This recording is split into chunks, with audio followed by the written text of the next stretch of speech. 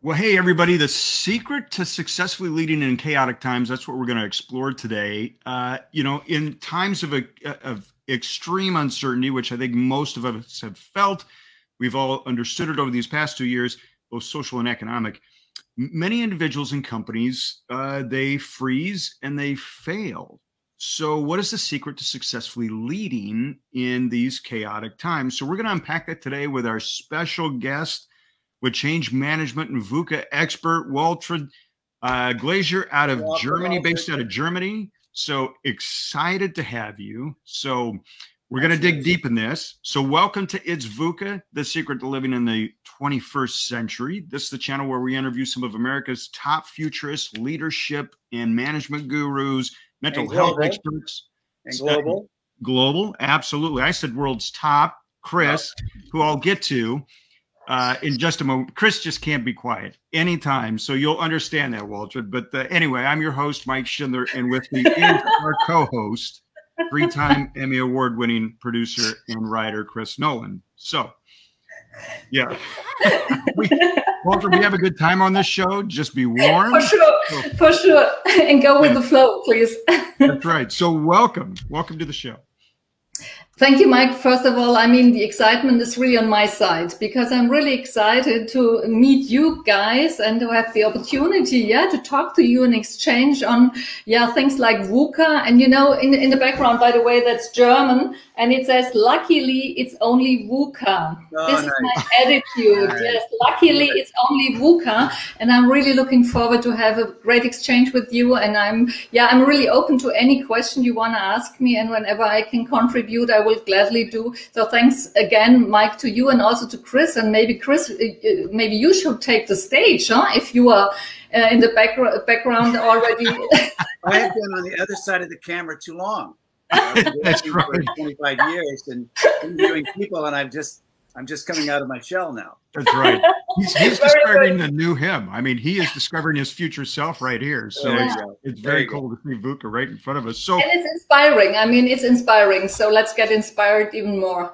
Absolutely. Well, so I want to dive into that. So before we reveal kind of this secret to successfully leading in these chaotic times, which I think a lot of people want to know about, share with our audience who you are, a little bit about your background, and how you became one of Germany's really top change management experts and people that are familiar with VUCA.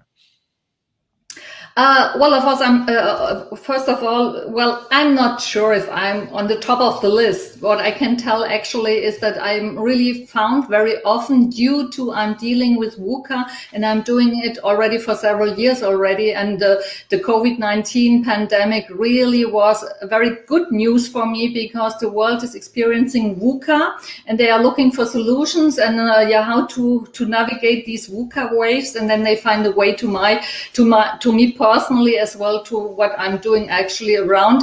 And this, to answer your question, I'm an organizational developer and I'm already 59 years old. So I look back to a lot of life experience.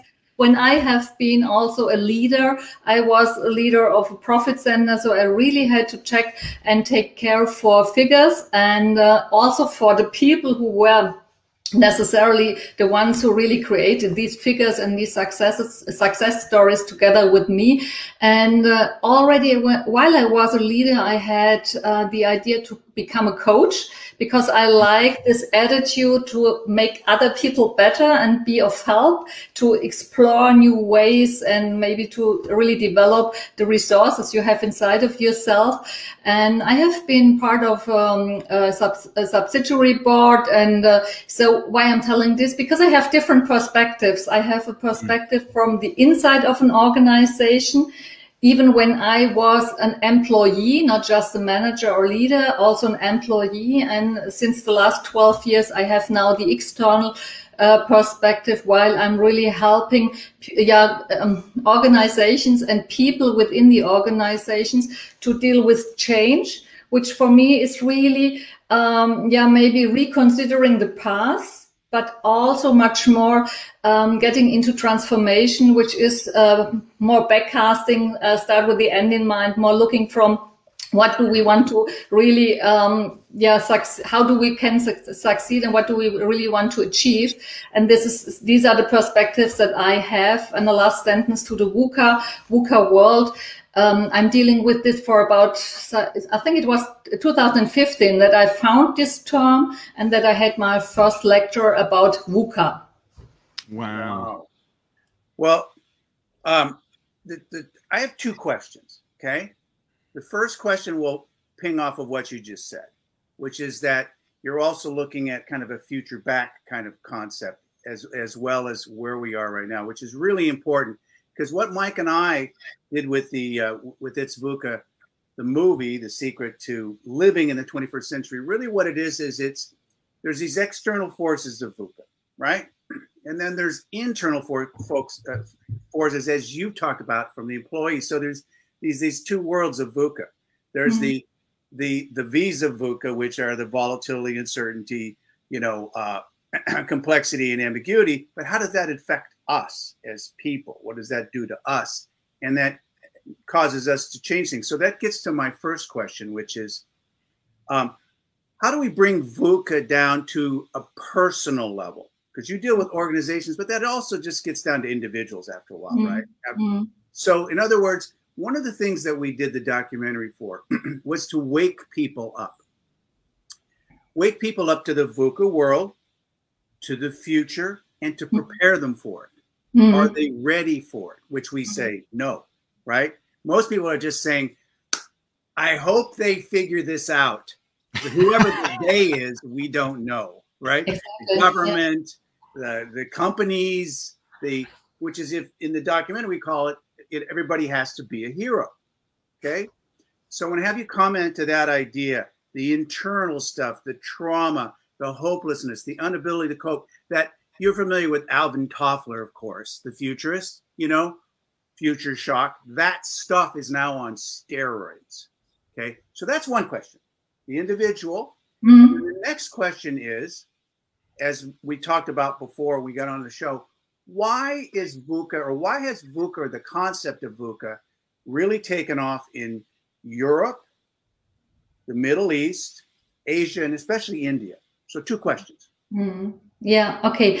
I mean, first, thinking about the first question, some answers to the first question is, I mean, first of all, I think really every human being should be in contact with him or herself about the needs I have.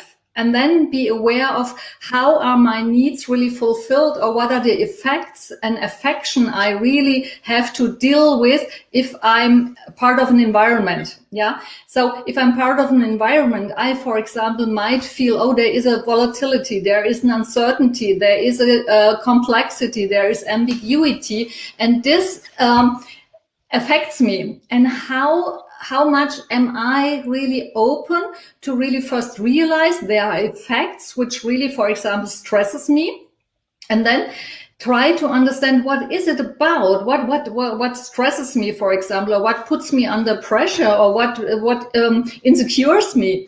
So I think this would be really a first approach to be, I'm often talking about be authentic as much as you can be. And authentic means for me really being in contact with your emotions, with your needs, with your vision, for example, your values, what is really valuable to you, what is important to you, and then check it. Okay, what do I want to have, and where do I have, what is the environment, or what is the context I'm living in, and how much is there maybe a discrepancy?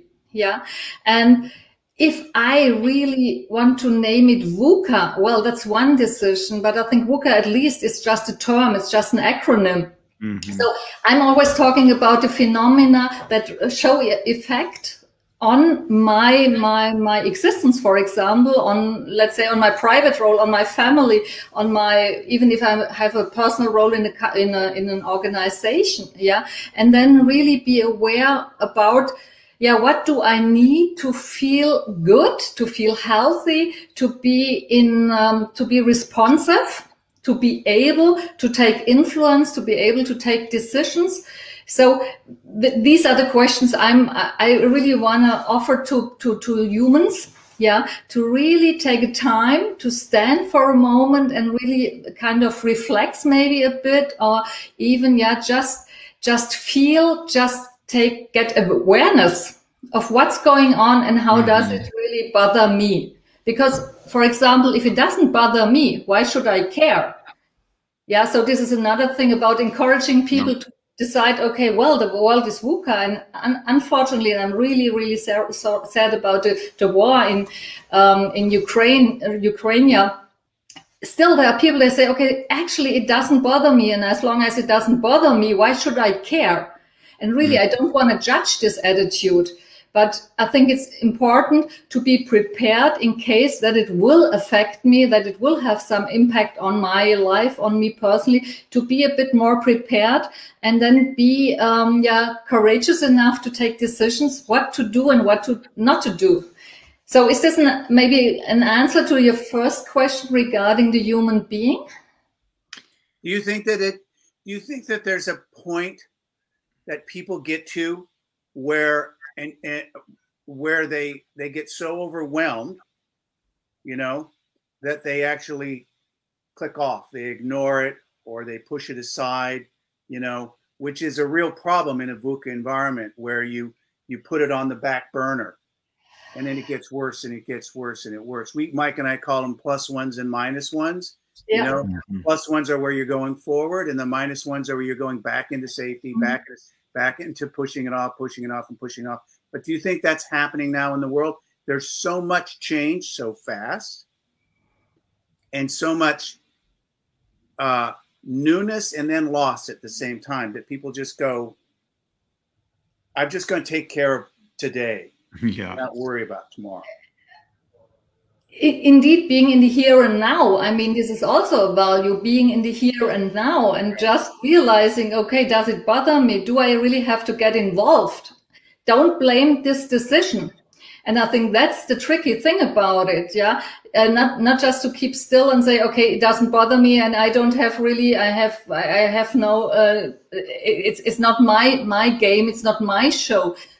I don't want to say this, and I really want to encourage people to find, for example, a role, or to find at least a purpose, why to engage and how to engage. I think there should be maybe different levels, why to engage and how to engage, and to have the right people for situations, within situations, that really can create solutions, or at least a proper attitude how to deal with this, what's happening around me, that it will not bother you at all. I think this is very naive. Yeah, so because the things are not as trivial as they have been maybe years before. So, but I think it's also a question of resilience. How resilient are the people to accept, for example, first of all, okay, that's a VUCA world we are living in. Just like you say, it's VUCA, and I mean, it's not a brand new term. We are talking about VUCA for more than 30 years, way back when. Yeah. So, and if we looked at this, I found that it's coming even from some university professors, lecturers who were talking to organizations already in the middle of the 80s. Yeah. So this has been a matter for companies and for people within the companies for decades already. Yeah. So at least they cannot ignore that something's going on. But I think the question is how well we are already experienced with things, to deal with things. What really has to be changed in attitude, behavior, in solutions? I think there is maybe a difference, that standing still, awaiting for solutions to come, maybe not just being in a mode of reacting or not acting. This might not be valid anymore, I think. Yeah, because we're talking about collaboration, co-creation. So it really takes a common effort to move things. Yeah, I want to piggyback off that, because I think that's really important. You say, and this goes to Chris's second question in some ways, is VUCA, as Chris and I talk about, has been, here from the beginning of time, right? I mean, Earth was formed out of chaos, if you go down that pathway. Exactly. So you look at it and we go, we've been living in this VUCA environment. As humans, we've been able to, navigate, because as we say in the movie, 30 steps back in the day was 30 steps. Now 30 steps is like a billion steps, right? Things are moving so quickly, which is that fight, flight, or freeze standpoint. You say we've been talking about it since the 80s, true enough.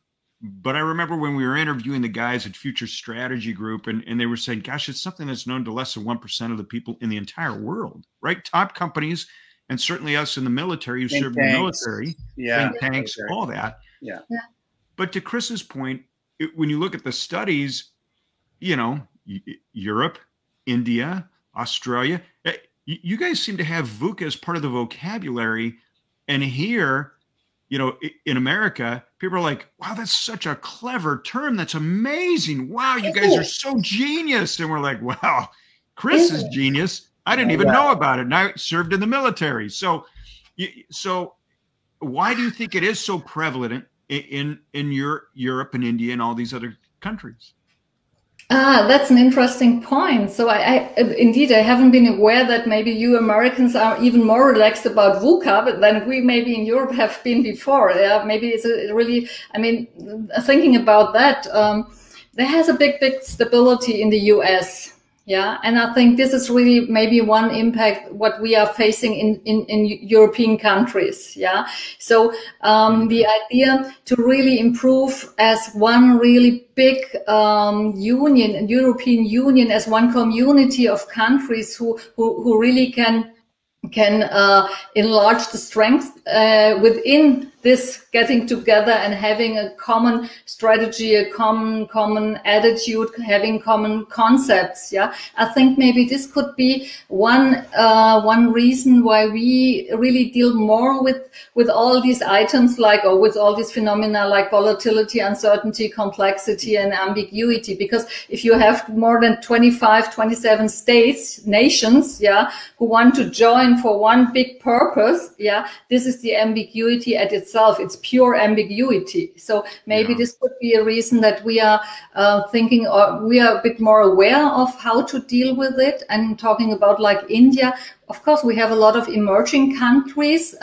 This is, of course, maybe another aspect, so that what has been common, even from the culture of a nation, for example, what has been common for Americans, maybe this is different from India, definitely.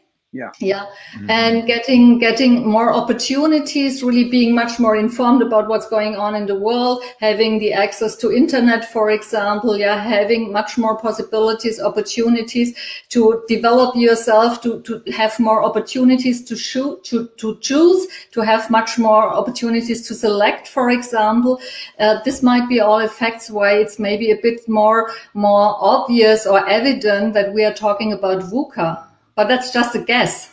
Do you think do your clients, when you go to your clients, do you have to educate them on VUCA, or are they pretty aware of it? As well as, and this is typically for VUCA, we say it's not either or, it's really the as well as approach. We have, I have three categories of customers and maybe target groups as well. There is one first group is they never heard of VUCA, of this term. Yeah. Mm-hmm. So they really want to understand, okay, what are these four letters and what's behind this? It's coming from the American War College. No, then it does. Maybe this is another aspect, by the way. It's not in my context because that's military. Yeah. Uh-huh. So, but still they are fine because they want to understand, okay, this is a term we hear very often about it, especially since COVID-19. And then the second target group is the one who is really interested to understand, okay, that's VUCA, and to realize the impacts on the organization, on the teams, on the individuals. So, and then there is a third group. They say, I don't know how to name it, but what you describe, what VUCA is, that's our daily business. Right, so they are already in a mode to navigate. They already have maybe found ways to deal with volatility, uncertainty, complexity, and ambiguity. Mm-hmm. Yeah, that's really good. Yeah, it's when we shot the documentary, the world was upside down, right? I mean, Chris called me. It was August, or I think it was July of 2020, right? We had early stages, had no idea what was going on. Chris calls us, "Hey, we got to do it on this, on VUCA." And I'm like, I don't even know what VUCA is, Chris. And he's like, "You're the military guy. You should know what this is." And then that put us on this pattern of just collecting all these amazing thought leaders like General Casey and Boykin and, futurists and Stephen Kotler and Michael Hyatt, all these amazing people, right? Which we never could have done had the pandemic not happened, right? So that's the key of VUCA is even though VUCA can be chaotic, there's opportunity in that. And so my question goes to this day, according to NCAP, there's many organizations that have failed, right? Across the world, businesses, organizations, companies, major shifts, some that have filed bankruptcy, some that have just flat out disappeared. What do you see, Walter, with your clients that separates those who succeed from those who don't? What is it? Yeah.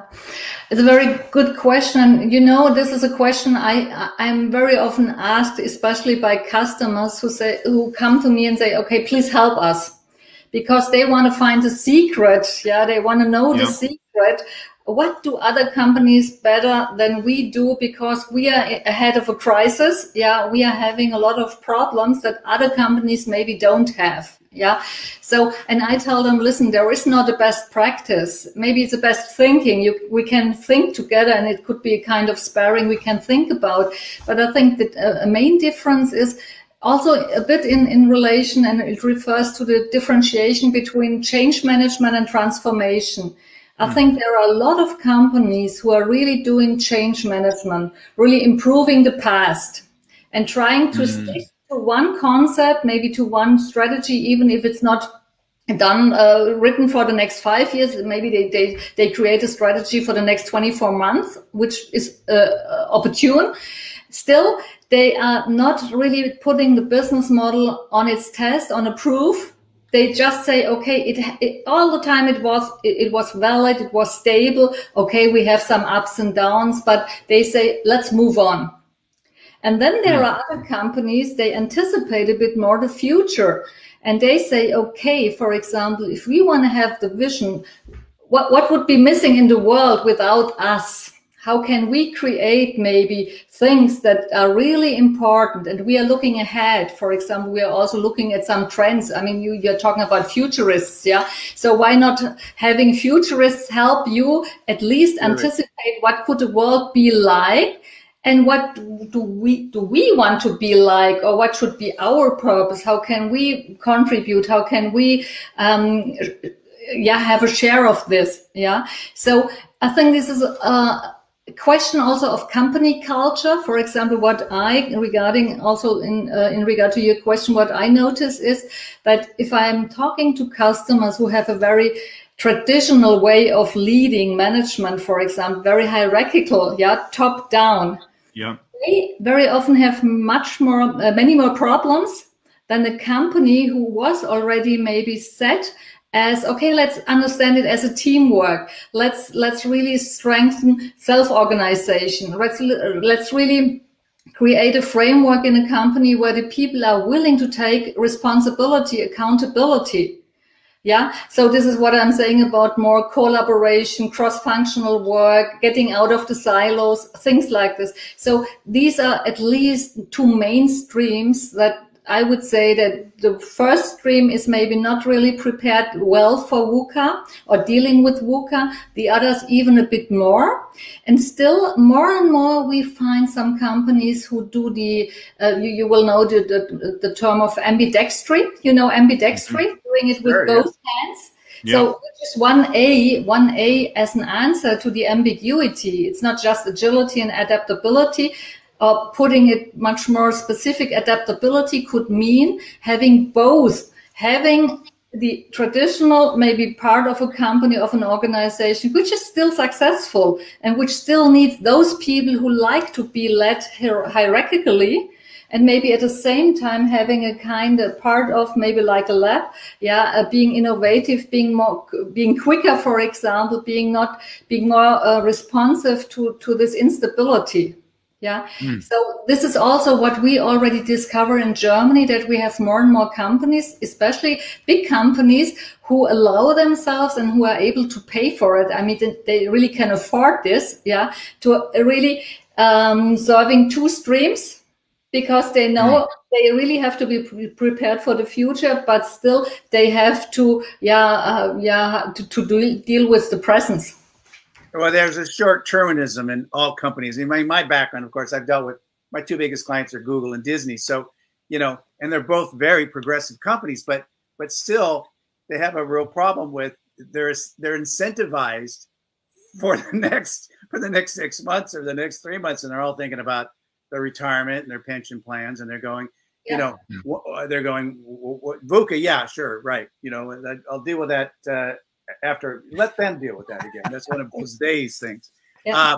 One of the things that's interesting about companies, I'm just going to ask you this question, is companies, I don't think individuals do know a lot of this stuff, but I think companies really, they do hire futurists and they do hire insight people. You know, we use one of the analogies, since you're from Germany, that for people, but I think it's also for companies, it's like you were driving along on the freeway, right? And it was 60 miles an hour. And then all of a sudden somebody came in and changed the speed to unlimited, right? All of a sudden you're driving on the Autobahn, right? And like companies go, oh, we are? Yeah, the future's moving faster than you think, right? Okay, but that's that short-termism again, right? You can't, you know, one of the things that's cool about VUCA is it adds an urgency to things, right? It says that we're in a VUCA world, things are speeding up, you know, you should get involved. My question is kind of another analogy we use is maybe this could be the 3 mistakes that people make in this area, in companies or people. We call it, I don't know, do you remember the movie Spinal Tap? No. Spinal Tap was a documentary, mockumentary about a band, about a heavy metal band. They went in and they talked to the it's so great. It really was. Lead guitarists. I'm getting there. Yeah. The lead guitarists, and he said, why do all your amps go to 11? Right? The volume only goes to 10. He says, no, these go to 11. Right?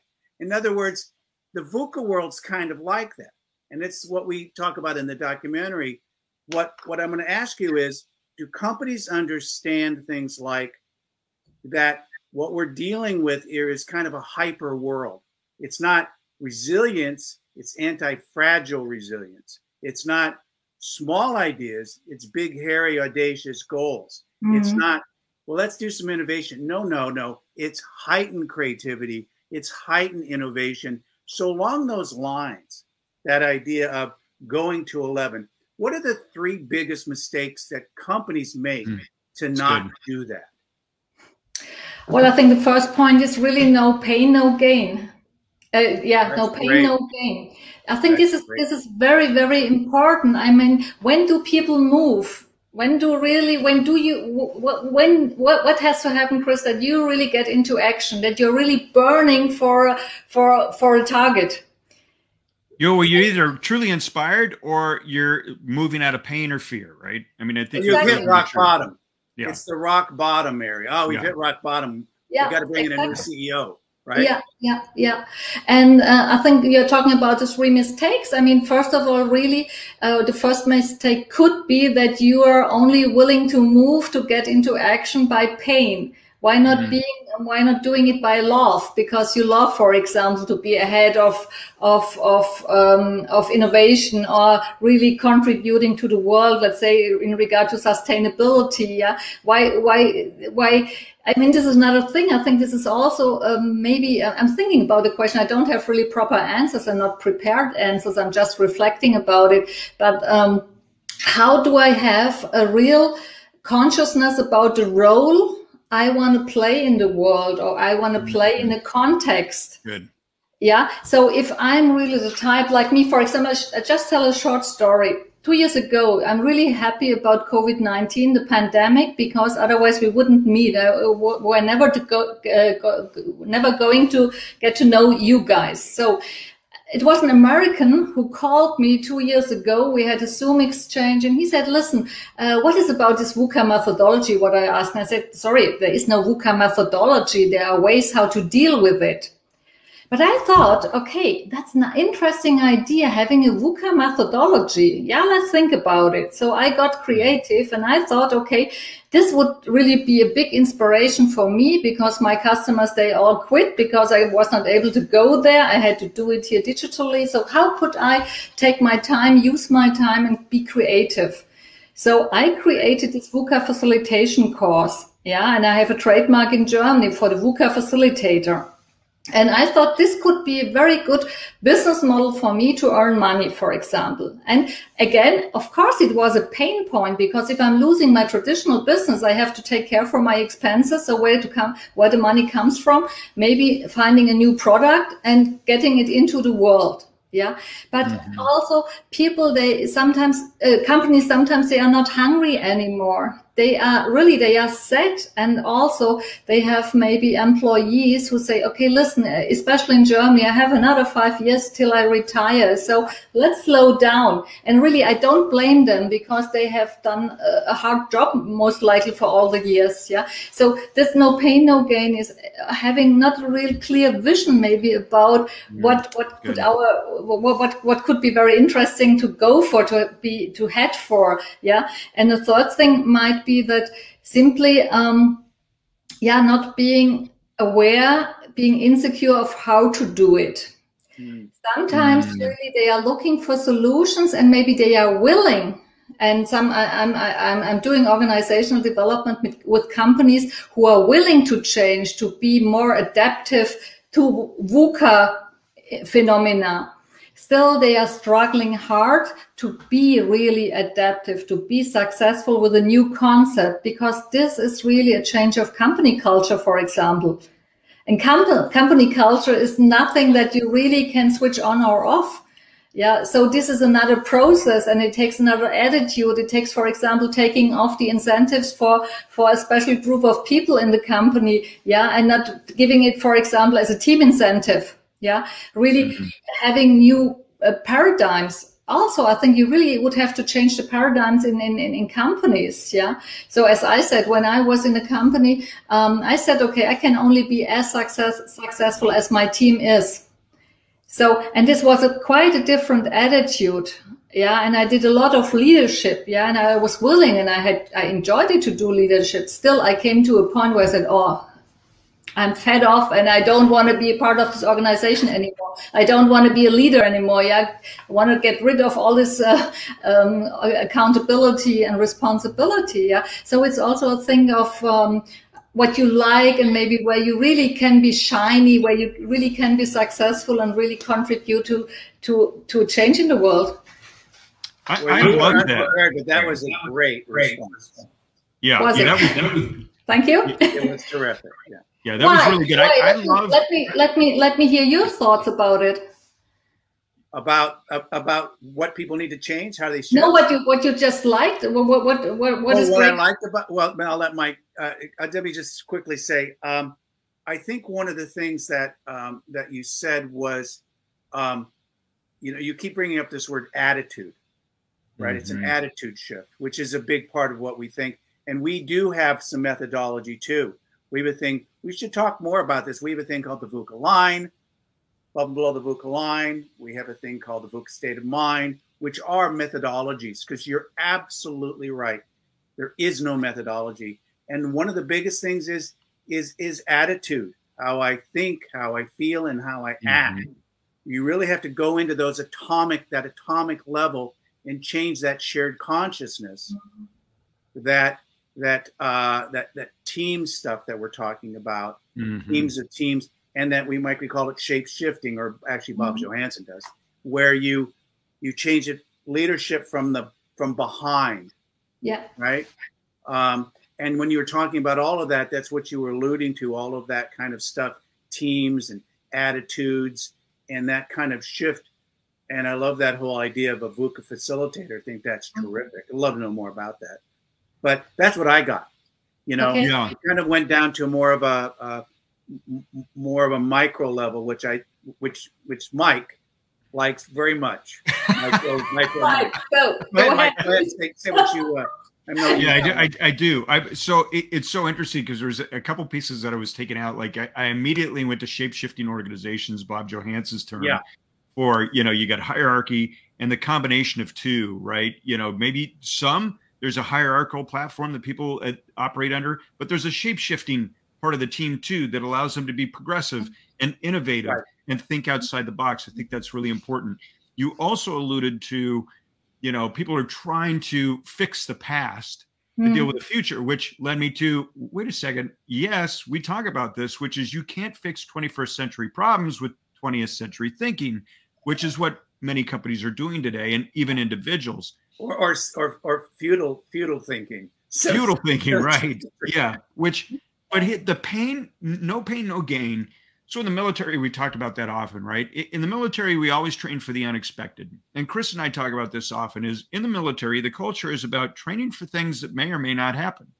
Two types of plans that might work and plans that don't work, right? So we're kind of geared for that thinking already. So when we embrace chaos, well, we train for chaos. We might not have trained for that specific chaos, but at least we have a framework for how to deal with it. I think the important part that I love about what you're saying is you have to understand that no pain, no gain is part of life, number one. Okay, that is life, no matter what. Whether it's spiritual, mental, physical, emotional, economical, whatever, there's going to be pain in those areas. But if you're not willing to break through that pain, you're not going to discover your best self. That's what I took from that. And so if individuals and organizations can truly embrace that, like, where are our pain points? Like, why do organizations not just look at their teams and go, yeah, it's good. Okay, yeah, but good is not great, right? So where's our pain points? Yeah. This is a painful moment. And that requires true assessment. And I'm with Chris. I love that facilitator model. I love, we call them VUCA warriors. That's what we call them. But that's VUCA warrior way and all that. We have something. The thing that's interesting about VUCA for our methodology and some of this going to 12 stuff or going to 11 stuff is that VUCA is counterintuitive because anti-fragile resilience, we have an anti-fragile tool, which shows you that there's actually a pain gain threshold. The more you're into fragility, the more pain you're going to have. The more you're into anti-fragility, the less pain you're going to have because you're going. That's that hero's journey. That story. You're going through your pains. You're coming out them. You're seeing gains because you're achieving things, and that's what life is about. It is about facing the pain to see the light on the other side, right? And you don't see that. The more you get into anti-fragility, the more you get into going back into the comfort zone, the more pain that you have. Another thing that's along the same line to this counterintuitive is discipline is freedom. Discipline is less pain. The more things you take, the more of the VUCA world that's confusing, the news media, having bad habits, all this micro stuff, the more that you discipline yourself, you actually find more solace and more serenity because you're getting rid of the wrong stuff. Exactly. So that's right. It's understanding pain. Yeah. Which I thought was brilliant. Yeah. Yes. And I have it's an inspiration. First of all, Mike, I'm not thinking out of the box. I'm thinking with no box. There you go. Yay. Well, yeah. I think that's brilliant, yes, right? That's but really most right. people, right. especially men, we want to compartmentalize. Like, give me my box. Let me have it in my box. There is no more box. And women, to their credit, are like, and I don't remember who coined this, but like the internet superhighway. Your brains work in areas where there's no limitations, right? But guys are like, okay, I'm going to compartmentalize. This equals this. You're right. There is no box. And you speak to that. And I want to leverage off of what Chris said, because you said something so important, which is changing mindset, right? Changing mindset and culture, right? So you deal with this, getting companies to be agile, right? That's one of the things. Listen, You're feeling the pain. You need to do something different. The old ways are not going to work. So you need to be agile. You got to be open. You got to be a growth mindset. So your mindset. So what are the key steps to helping the individuals inside of companies change mindset, which is not easy because we're talking about neuroscience and all that stuff at that point, right? It's one thing to say, Chris, you need to do 100 push-ups. And Chris is like, yeah, I'll do it. Which would be this discipline thing again, yeah. Right. I think what would be great is if you could do it the way you did before, because it really somehow maybe you later. What are like 5 things people can do? Yeah. To Mike's question. Yeah.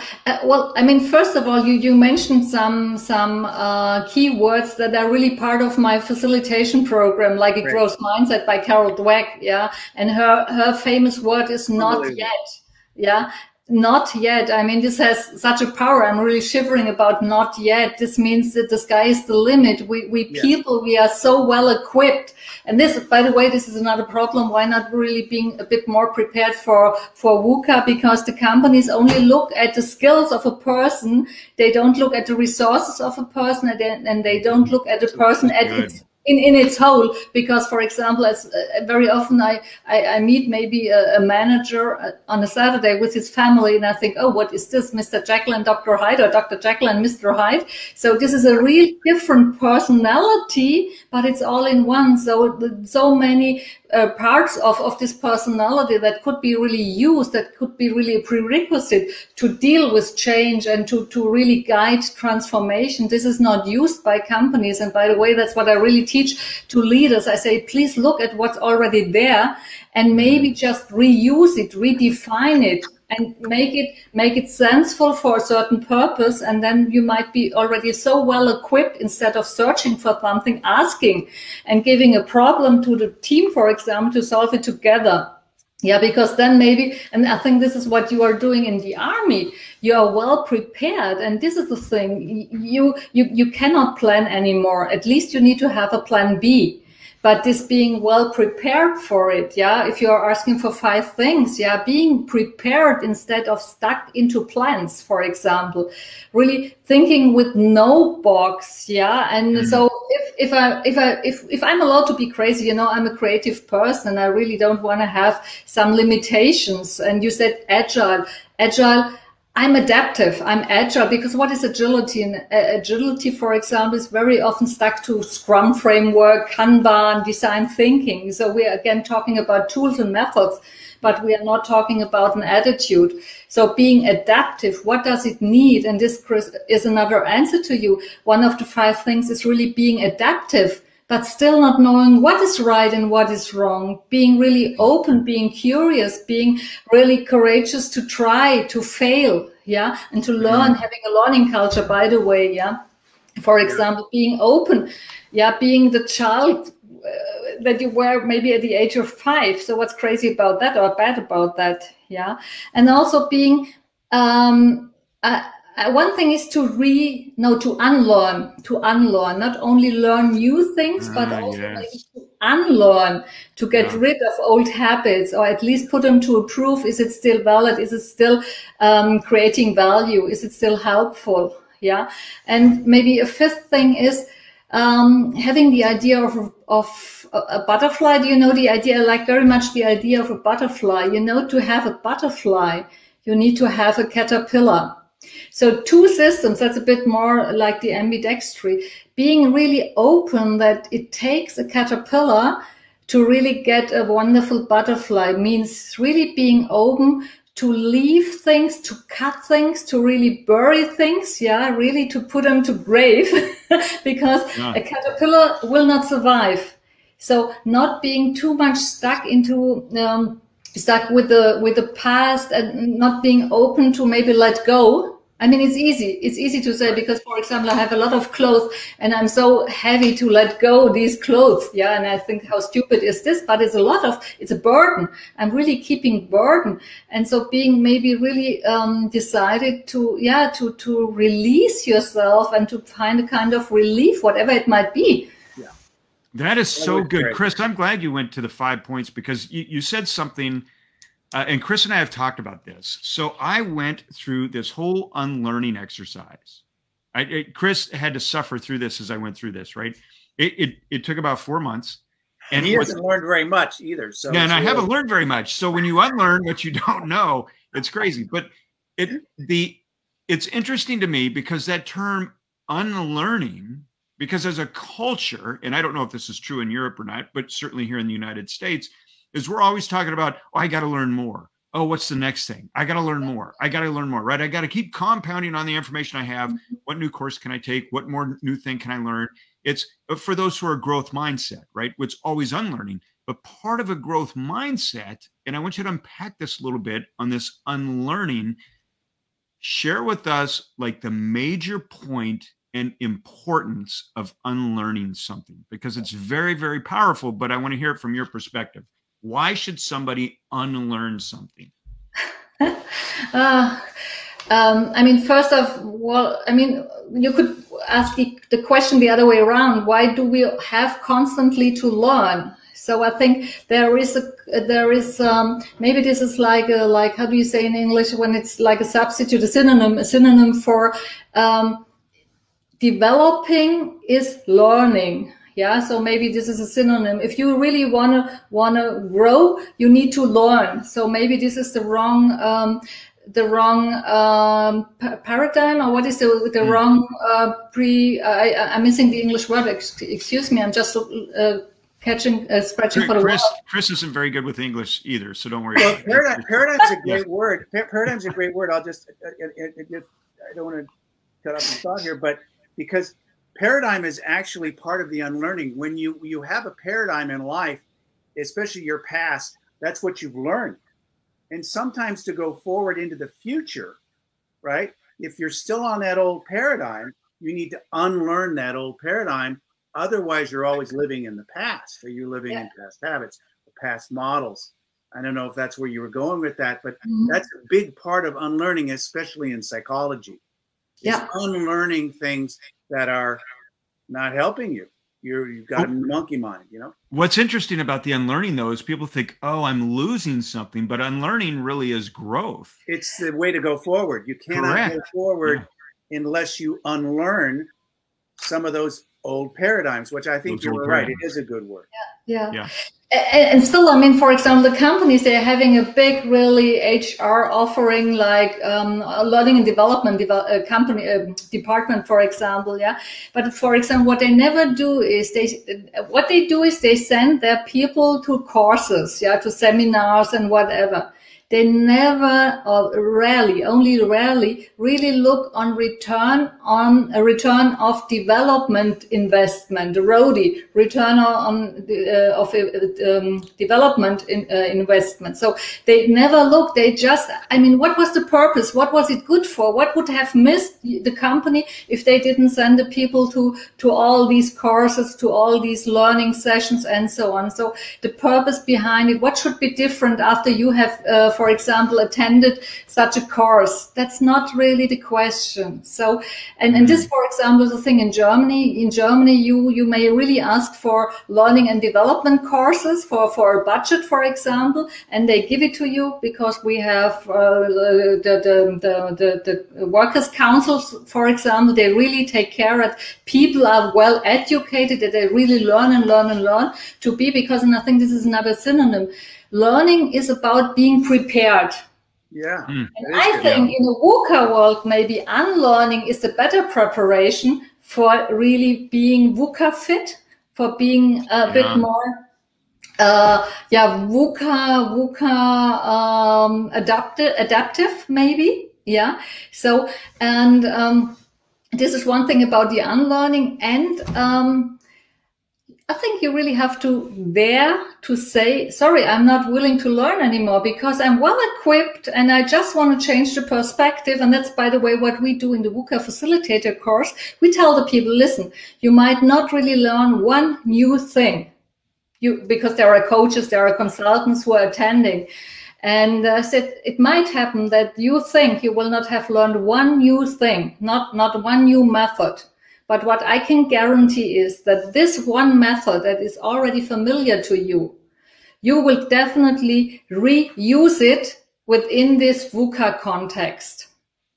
So a good news is you are already well equipped. But for example, if you only have a hammer, yeah, then every problem is a nail. This is a quote by Paul Watzlawick, Austrian one, yeah. And we will tell them, listen, we look in your toolbox what's already existing, yeah, and then we find out together, okay, don't look for a new tool, but maybe just reconsider the situation, understand much more the context, and maybe you find out that you're so well equipped, and then you simply do it the other way around, where you haven't thought of, because we say don't do it, it's not the way you have to do it, and be courageous, be decided just to try. And then maybe they find out, yeah, okay, I don't have to learn new things. Maybe I have to learn a better dealing, a better handling of things which are already existing. And this would, of course, also take a bit out of the dynamic, I think, and out of the a bit of the complexity. Also, maybe it would really reduce. You cannot reduce complexity, but it would reduce the stress you feel with dealing with complexity. Yeah. Yeah, I've got one question on HR. That's, I think, what we're heading into that area, which has to do with VUCA. So, you know, so many people now are not going back to the office, right? They are living all over the country. They can live anywhere they want to do. They can, and anywhere they want, they can have a job and work with the main office. Do you think, and this could be positive or negative, I don't know which way it goes, because VUCA is really driven back in the, obviously the Army War College days. Technology is what drives VUCA, okay? What turned all the wars into wars of people that had, you know, access to cell phones and satellites, and then why big armies had a hard time fighting them, because it kind of leveled the playing field. But in this context, what I'm talking about is we're talking about uncertainty, talking about complexity, and we're talking about ambiguity. People in HR and people in offices deal on a very facial recognition. You're in the room. I don't have to keep staring at you in a screen, which is fatiguing. You know, people now are Zooming somebody across the hall, right? We've got new behaviors. Do you think this adds to the complexity of understanding a team, people, you know, getting to know somebody? Or do you think the technology makes people more connected? There's more interpersonal, there's more interconnectivity. Where do you see it, or where if you've dealt with HR, you know, and I agree with you, you can't just throw development at it and say, well, that's going to solve it, right? It helps the great attrition, because people think, well, at least they care. They gave me this course in whatever. So what do you think? Do you think it's helping, making it more severe, or do you think it's improving? Or give me your thoughts. Yeah, it's definitely helping, but I mean, in Germany we say the dose makes the poison. So it depends, like a knife. I mean, with a knife you can cut flowers, but you also can kill a man. Yeah, so right, exactly. this is digitalization or digitization, and all the technologies. For me, they are very helpful. Still, I was one of those. Maybe it's because I'm a baby boomer. I really refrain to. I'm not really keen on latest technological standard. I was using my Nokia mobile phone really till it was not able to work anymore. So then I switched to an Apple iPhone. Yeah. So I'm not an early adopter, because I found no value really in it to be on top of the latest digital means, devices or whatever. So now I'm not really interested in. So this is another point. If I'm interested in technology, I really welcome, I embrace technological means, I think. And but now getting back to the point, I mean, there is a lot of prejudices that, for example, if we are not able to meet in person, we will miss a lot. Yeah. I will not really obey, is it obey the word? I'm not against this saying, yeah. Still, I mean, technology, or having just the opportunities and the possibilities within technology might still not decrease your level of creativity, because maybe exactly because we are not able to meet in person and we are missing things which we could have if met in person.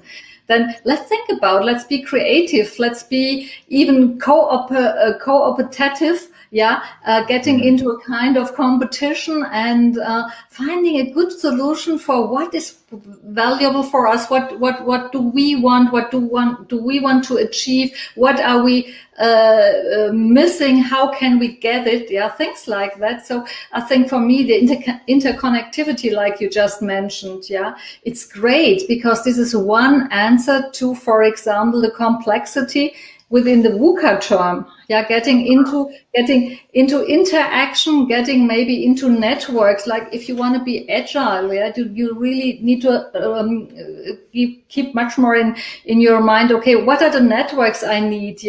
Where can I really connect to? So, and this is wonderfully possible by digitization and all these digital means. Still, I know what we are talking about when I said, for example, within the next 2 weeks, I will be in Berlin, our capital city, and will be in a team of facilitators with 170 people, attendants from a big company. And I'm really looking forward to meet my colleagues, because I'm sure that we can have a very good time and other experiences while only doing it by Zoom or by whatever technical means. Yeah, see, I think it's so good. This has been so informative. So it's so wonderful. I just want to say, Ms. Gläser, thank you for being on It's VUCA. I know that we have so much more to explore. We've got so much more we'll be in touch for sure. And for those that want to learn more about you, VUCA-world.org is your website for people to check that out. And certainly for those here in the United States, certainly nationally, internationally as well, it's VUCA.com, where they can see the film, they can see other things. Right there. I love that. So, Miss Gläser, thank you. And I know that we'll be in touch soon again. Thank you very much. It was really a great pleasure for me, and I really enjoyed the time. And I'm wondering, 60 minutes already passed. So it was a great time with you. Thank you, guys, and all the best for this very good project. And really, it's VUCA, and let's really navigate the VUCA waves of the 21st century and even the 22nd century as well. Awesome. So it will stay. Thank you very much. Yeah, thank you. Bye now. Bye-bye.